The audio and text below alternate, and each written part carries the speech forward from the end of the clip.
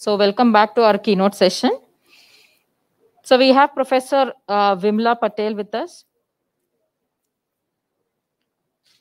Madam, can you hear us? You're on mute.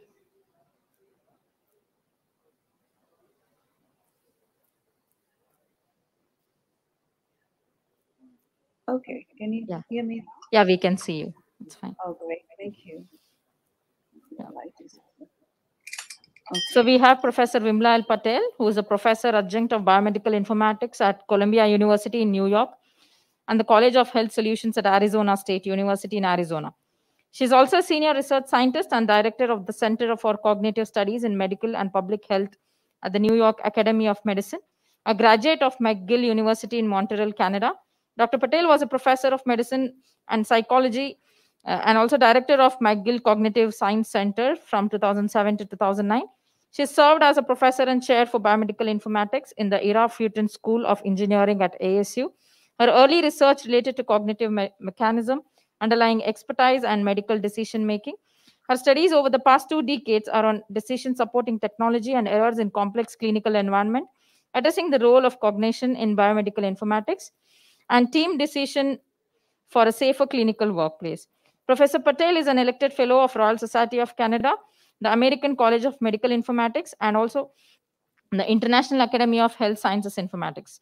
She is the editor of the Springer book series on cognitive informatics in health and biomedicine. She is on the Journal of Intelligence-Based Medicine editorial board and the past associate editor of Journal of Biomedical Informatics and assistant editor of Artificial Intelligence in Medicine. She has 350 plus scholarly publications spanning books and journals in biomedical informatics, education, clinical medicine, and cognitive science. So thank you, Professor Vimla, for being with us. And 4 a.m. is too early for you, I understand. And thank you so much for accepting our invitation and being here with us today. Oh, thank you very much. Can you hear me okay? Yes, the voice is audible. It's perfect.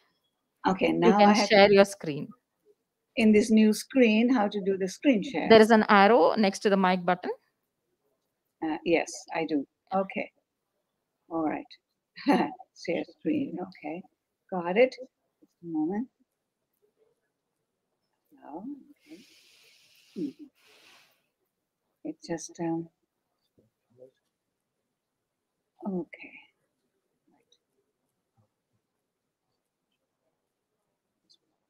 Okay, let's see. Oh, good. Okay. Right. Can you see okay? Yes, it's perfect. We can see. Right. Thank you. The Thank stage you very much for the wonderful introduction. I really appreciate it. So today, my talk is going to be on cognitive informatics in healthcare, promises and challenges. It's really an honor and a great pleasure to be here, to be invited to give this talk and share some of my views on cognitive informatics in healthcare and the role of engineers and decision scientists in developing safer and more efficient and effective healthcare technologies, and particularly products. Being as a cognitive scientist and more the cognitive psychologist, my focus is mostly on the human mind as it relates to the human brain. So you have a picture here, a figure of human brain, and it encompasses the kinds of neural networks, neurons, and the networking, and together with the cognitive processes that relate to the brain, which is a part of how mind processes information that we receive.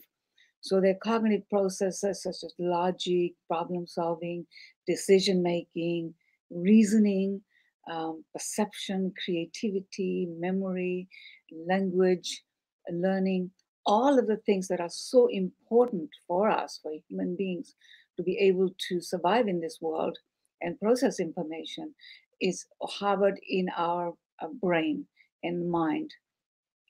So it's a very close relationship between the neuroscience and the cognitive science. Okay, so cognitive. Now, these processes are all very invisible. If you ever wanted to study these processes, how people reason, how people solve problems, how people think about things, how people perceive, they're not visible to you by average eye. You have to have methods, a particular kind of methods that are research methods that can unpack these processes in human brain.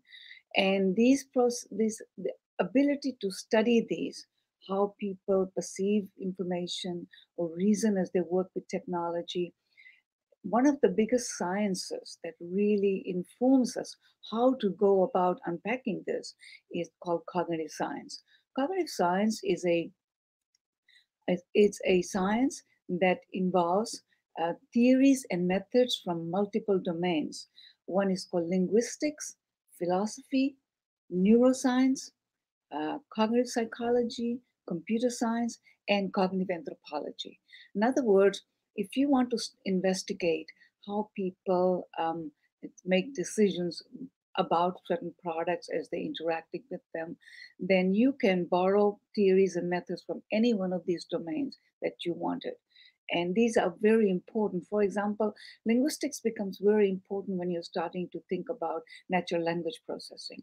Philosophy becomes very important when you're talking about reasoning, human reasoning.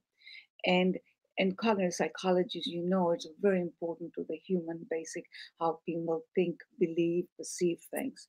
And computer science, you already know the impact of that in starting to understand the human brain and human mind. Now, this is very important. So, invisible process and how we unpack this. Now, which really comes back to the point that this is an iceberg. If you look at what we really most often look at when we observe and do things, we look at the tip of the iceberg. What we don't look is what's underneath, all the explanations, all the things that go underneath below it that support the thing up top. And the whole issue of understanding cognition or human mind is really the underlying, what's underlying that supports it, what provides the explanation for what we observe. Okay, and this is the main thing this I study, that I have spent years studying and continue to do so to this day, because it's unpacking the human mind, which informs development of sophisticated, updated artificial intelligence technologies and other technologies that we use, particularly in healthcare, since I work in the healthcare domain. So, what is cognitive informatics that we see? It's a very more modern term.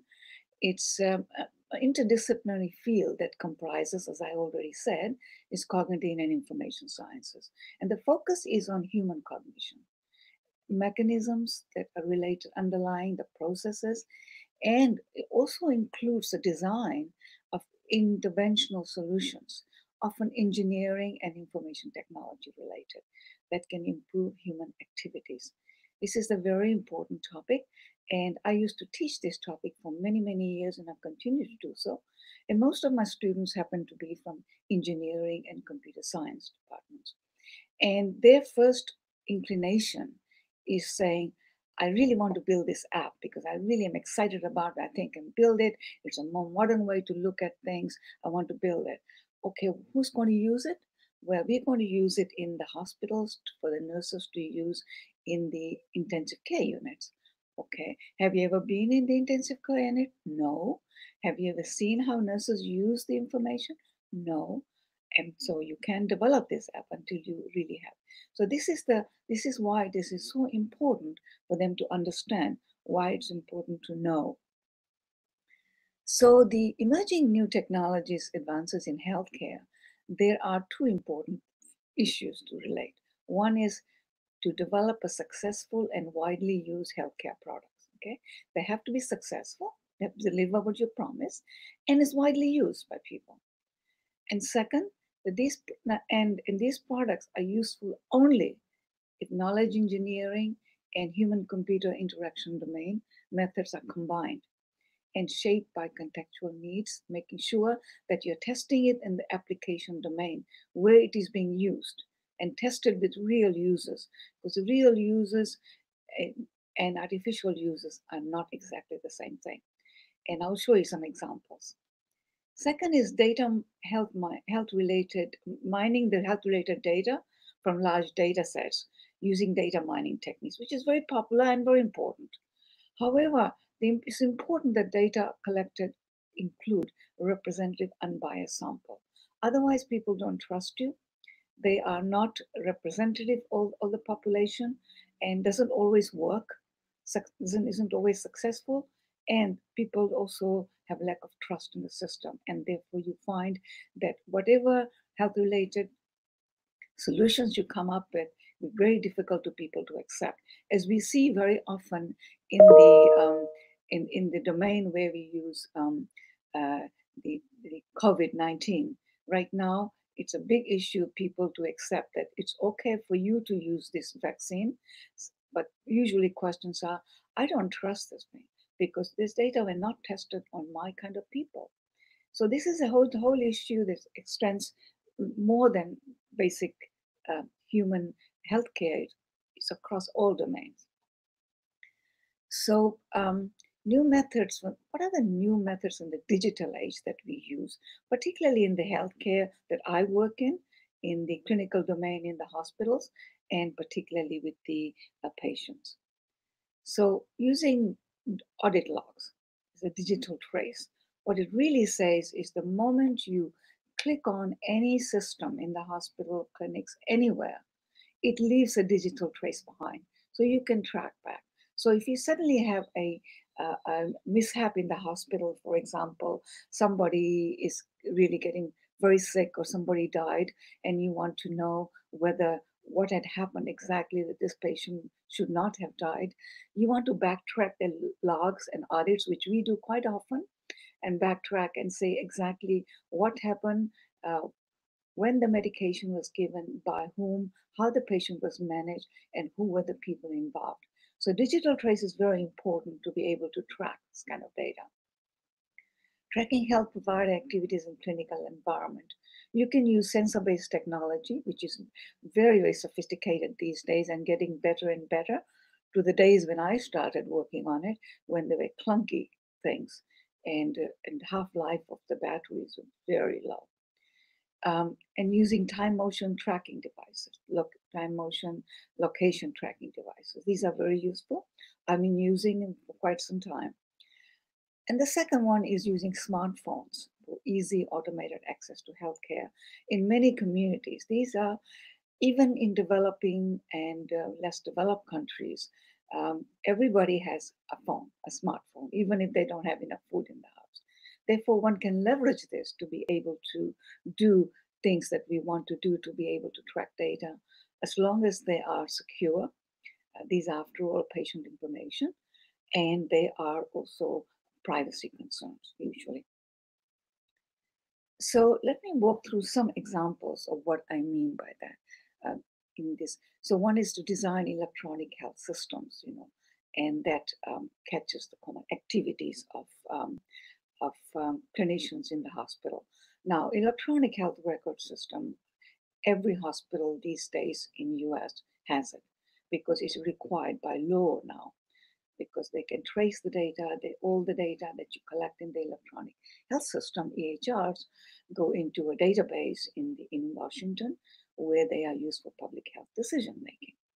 So it's very important that these electronic health records capture exactly what the doctors and the nurses do in the hospital.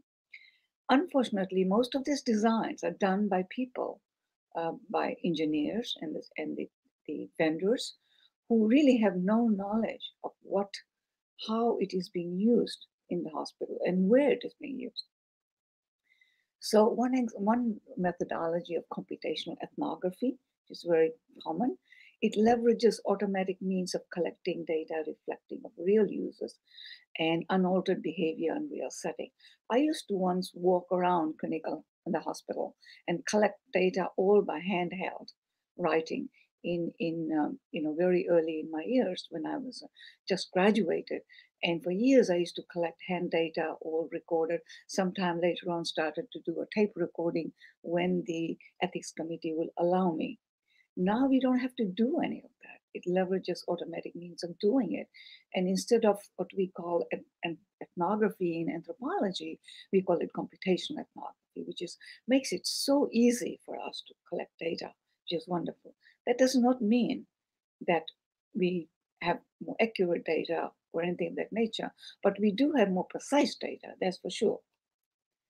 Now, based on the premise that user interaction with modern technologies always leave digital traces, as I said, and that are utilized to fully and partially reenact the activity. So that's what it's about. So here is the example of electronic health record system. And this is a system designed by one of the vendors, a system designed to show the navigational flow of the particular, that how doctors are supposed to work in the clinic. And this is exactly how it was done. Okay, and this study shows that they introduced the electronic health EHR into the clinics to show, based on the notion that this is how it is supposed to be used and this is how doctors use. And doctors don't use it because it's supposed to be used a particular way. They use it the way they do. So when you start to do this digital tracing with cognitive and computational ethnography, when you really look at it, what happens? Actual navigational flow by physician 1, physician 2, physician 3, they're all different and they're nothing like what was designed. The day-to-day practice deviate from what they call the best practice or what you expect. These unintended ways they do this also means it diminishes the utility of the product. So you put the product out there and you expect it to be utilized fully, but it's not, because it doesn't say anything about how these people work. So here is an opportunity to find out what they do, and then you calibrate it for the user interface design. So you got a better design that aligns with the clinical workflow of the user model. You got to always remember that you are helping somebody to be able to do the activities better. You want to augment human intelligence. So there's a mismatch between system designed to support healthcare providers and the clinical activities here. So this shows that this kinds of methodology can capture these things that can be a real problem if the design is not properly done and introduced. So another example of tracking healthcare providers in hospital emergency rooms. Now, as you know, emergency rooms, have you ever been in one? And I'm sure most of us have sometime. Is overcrowded. In the US, in North America, it's always overcrowded. And I'm sure that what I know, number of times that I had to visit emergency room in India, and it was really a nightmare. So overcrowding in hospital emergency rooms, that's really an issue. The whole idea is, how do you reduce the time from the time patient arrives in the first scene by the doctor? So when patient arrives, we have to wait for a long, long time before doctor sees us or a nurse sees us or anybody sees us. By that time, you might even get better in the process. The second is, this is what we call door-to-doc time or door-to-doctor time. How can you reduce this time so that we can push the patients fast out the door and there's not so much overcrowding? Second is, how do you reduce the doctor decision-making time? By the time the doctor makes a decision what to do with the patient, whether they should be sent to intensive care unit, whether they should be sent home or just given medication to follow for a few days, whatever advice they're going to give, the decision-making is really called the decision-making time. And then how do you reduce patient discharge time from the emergency room? In other words, once you've made the decision, let's discharge the patient. We're going to fill in some forms and we have to do things, but let's get them out of the door. all these things need to be evaluated. So how do we use modern technology, the tracking healthcare devices that these days are so available to us to be able to do this? Right now, when we look at this, they do it by hand coding. They see how long it takes for a doctor to come into the hospital and in the emergency room and the first seeing the patients, all hand coded. Now, these number of studies were done over the years in my lab, and we did the automated workflow analysis and visualization. And also, we used what we call contextual computing, a Bluetooth-based approach for tracking. It's used the RFID technology, radio frequency identifier, or another one is called the Bluetooth. So what we have noticed now, that sensor-based technology in biomedical informatics research has really changed. When I first started working with sensor-based technology, you see this in the green one, the left. This is how clunky the sensor was. We used to, pardon me, the tag was.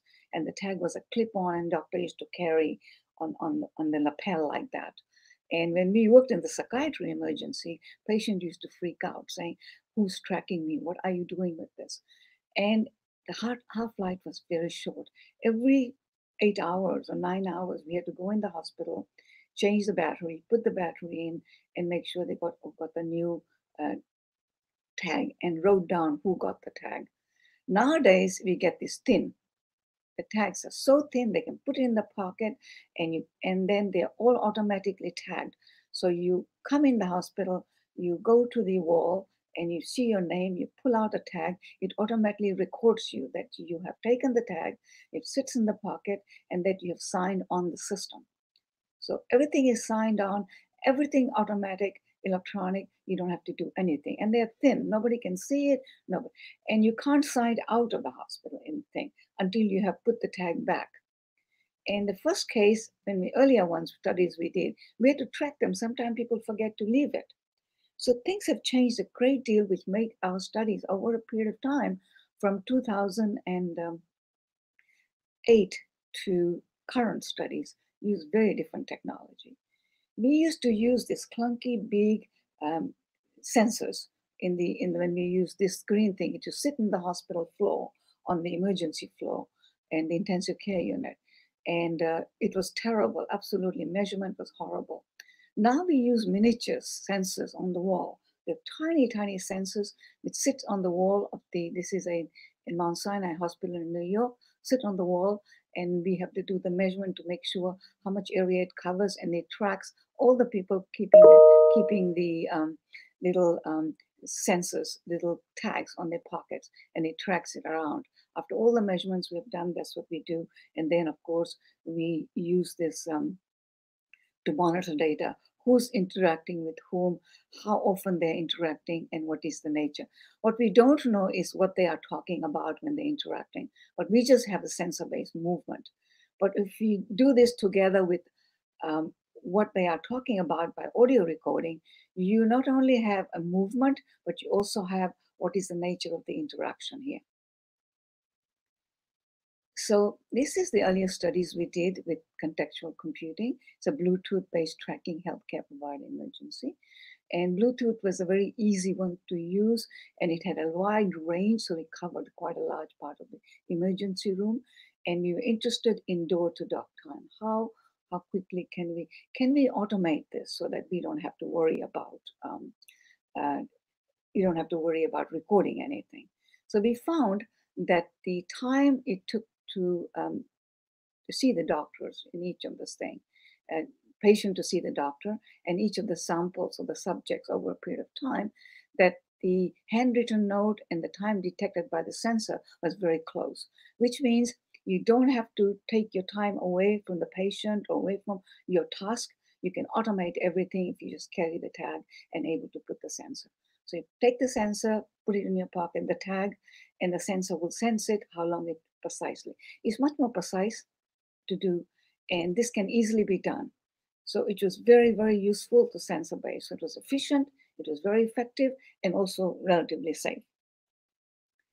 Now, we ran into some trouble.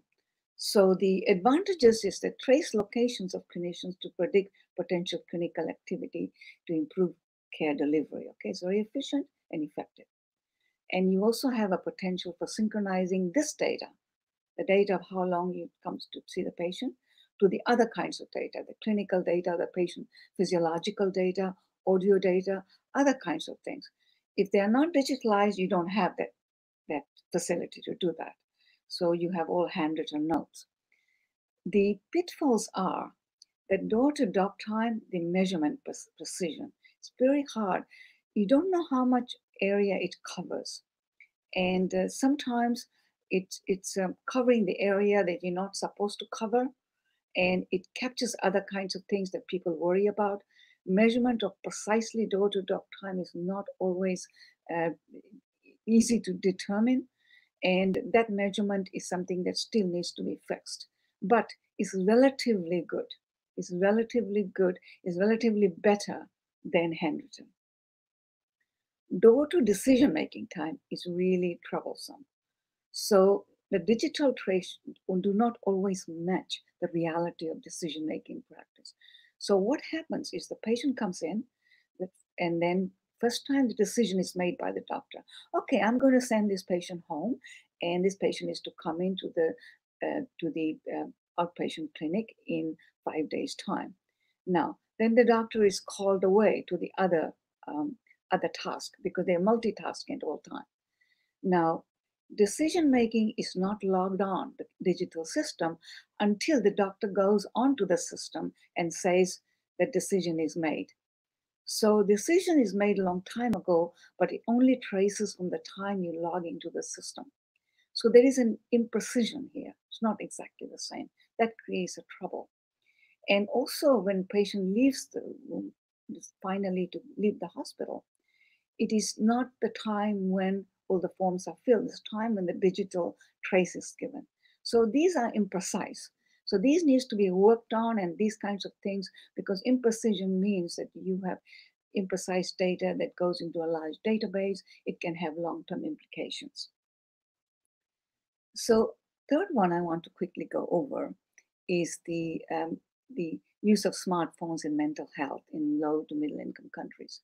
I've been working in a number of countries where, which we know that depression and suicide risk is worldwide. Everybody, this is a concern. And with current pandemic, it's even bigger concern. So how can we capitalize on the smartphones to be able to track some of these people? And it's an efficient and easy to access pertinent data of patients and is widely available.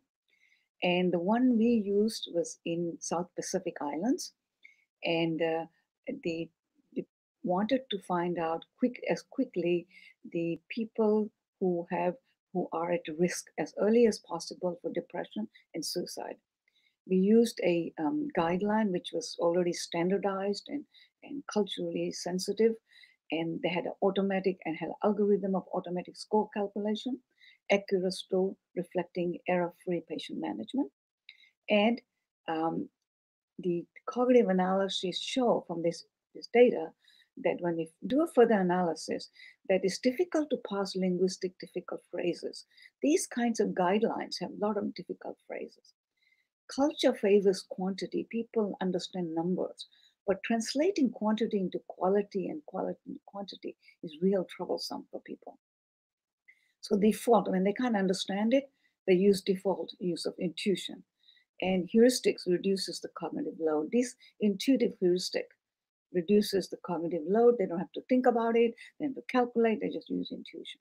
So unless it's very clearly marked what you're measuring when you are assessing something, it can that people will just fall back onto intuition. So this is the South Pacific Islands. We did the study. This is the major island. It's the major, I think it's Fiji Islands, which is between Australia and New Zealand. So I'm here. And all the Pacific Islands are Samoa, Tonga, Cook Islands, French Polynesia, New Caledonia, all that islands. And we did the studies in this region to see in the quite recent studies. And this is the suicide assessment with a smartphone, an example, which shows that this is Estrada, we called it. And this is the guidelines. This is the put on the smartphone, which is all standardized, very carefully tested. And the guidelines with set of questions that nurses and doctors use to ask patients and then collect digital data. And these were hand done by people who were using paper-based, and digitally in smartphone, they give you a total score. And that score here will give you what to recommend. If the score is below 14, then the patient can do X. When the score is below over 14, then the patient has to do Y. So it's automatically done. It's much more precise and accurate and safe. So that really was very successful study in those terms. And we also could do the usability, quick usability. It's a quick and dirty way, not the really a more detailed way of looking at usability that we do these days. So this was published in one of the Fijian newspapers that the Fiji government was very excited about doing this in South Pacific region, and which means we had a buy-in from the community. Now, however, we decided that we would look at exactly how do the doctors, in this case the nurses, because we don't have enough doctors in the community. Most of the low-income countries, middle-income countries, don't always have available doctors. Nurses are trained. So here we trained community-based nurses to be able to use this app. So it was a training process. And they started to use this. So we wanted to know, how did they process this information? So we recorded all this. For example, number one, this is the mental health nurse, number one, community nurse. The nurse asked the patient, "Do you enjoy life?" And the patient said, "Not at all." And the nurse said, "So it's most of the time. So I would score 3." So the interviewer, which happened to be me, "So you're saying that most of the time he enjoys based on the patient's answer?" The nurse said, "Okay, let me ask the question again. Do you enjoy life?" Patient said, not at all." The nurse said, "That means never." "Pardon me, that means it's 0." So this was inaccurate. The example number 2, nurse number 2 said, "Nurse, do you feel you are just as good as other people?" Patient says, "I have been feeling an unworthy as criminal most of the time." Nurse said, "Oh, so that must be score 3." I said, "Score 3?" The nurse said, "Score 3." So I said, "So do you saying that the patient feels just as good as other people most of the time based on the answer?" "Oh, no. He does not feel good at all. So it must be a 0." So when you start to look at this kind of cognitive analysis, how they are processing that, there are a lot of errors. And these errors can compound over a period of time, and depends on what kind of scales you're using, this can end up being pretty disastrous for patient recommendation. But if the range is very wide, that certain of recommendation, then little things like that will sneak in, and you won't know about it. But little things make a big bang. So you got to really concern about that. So what are my final thoughts on all these 3 examples? By the way, all this data, all these results are published. Every one of the studies I described, they're all published because I'm a stickler for publishing. The final thoughts basically are, so this is what I want to leave you with, that it's very important to work with the latest technology, that we have sophisticated artificial intelligence, digitalized technology available at our hands to be able to use wisely. So suitably is very important, developed and introduced advanced digital health technologies, unite strengths of the people and machines. You can augment human instinct. That's what you want to do with smart algorithms that provide delivery of care that is not only efficient and effective, but you have to be safe. Understanding people, their culture, their beliefs are so important in successful use of modern products. People aren't going to use it if it doesn't understand or capture their culture. There's a lot of stigma, for example, associated with mental health. You have to be able to understand what they are. Technology impacts the way we think, because not just one way. It's not just technology supports us, but impact the way we think, not only the way we do. So what is really needed is collaborative efforts are needed between engineers, vendors, researchers with cognitive and social scientists, and corresponding clinical communities and local people to develop usable and useful tools for better and safer delivery of healthcare. So you have to be able to work together, understand people, understand culture. And when you do a usability testing, not just a quick and dirty way, but actually understand how they use it, not what they think how they use it, but actually how they use it. Okay. So with that, I'm going to leave you, and I really appreciate your time, and thank you very much for listening. And this is the last paper we did together at AI in Medicine, Key Issues. Now and then, it's a long time ago, 2009, things have a lot of changed, but still, just to say the coming of artificial intelligence in machines in medicine. Thank you. Appreciate that. Thank you, Professor Vimla. I think it was a great presentation what you have given. So any questions from the audience here?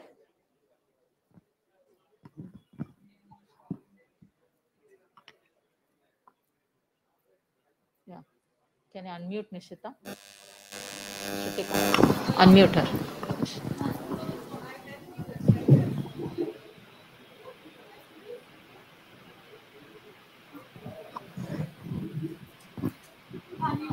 Yes, Nishita, you can go ahead.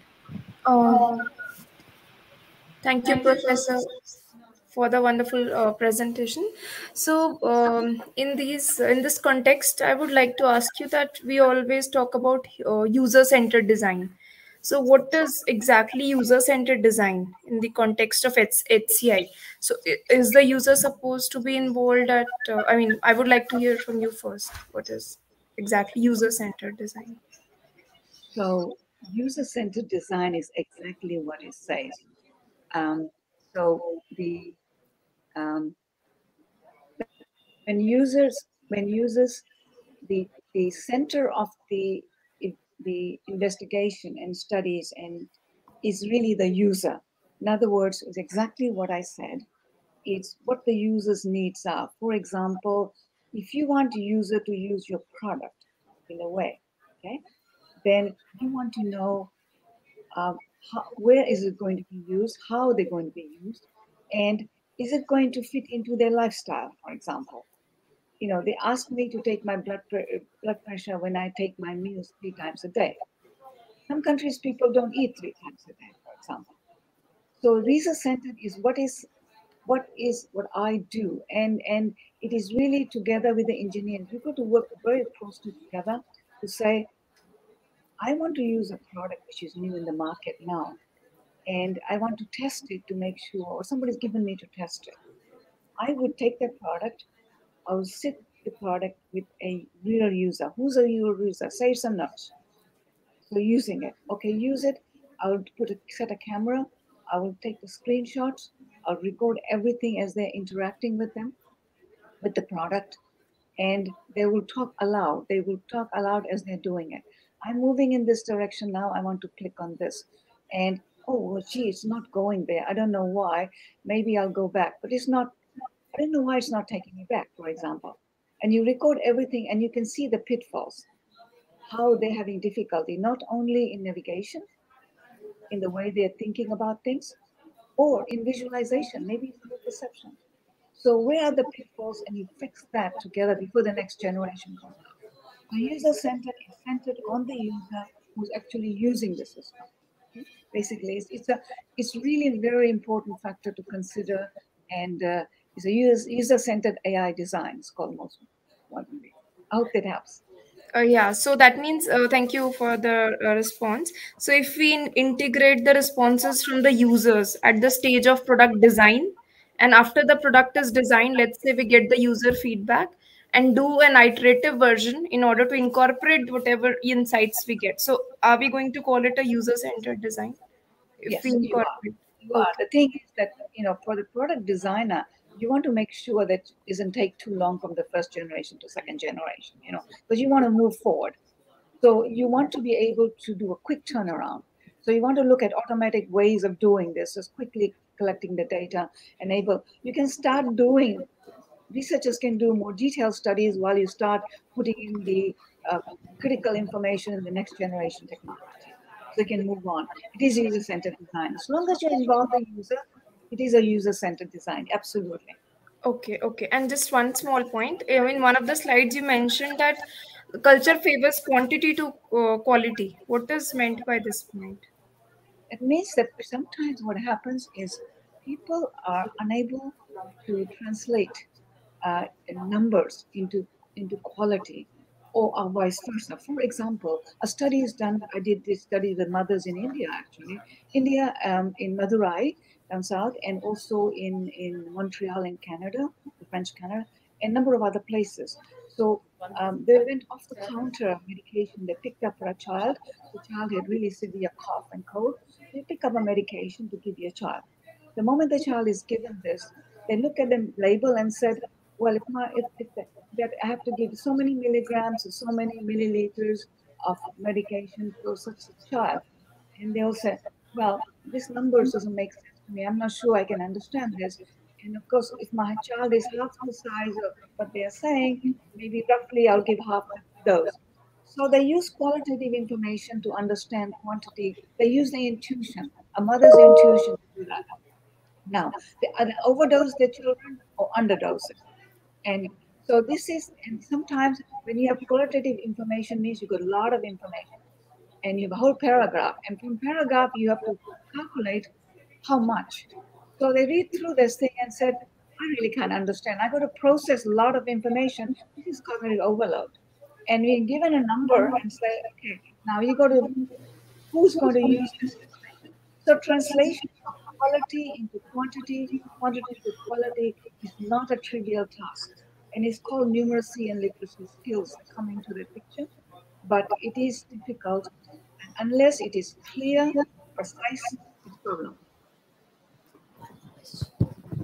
So thank you, Professor Vimla, for being with us. Welcome.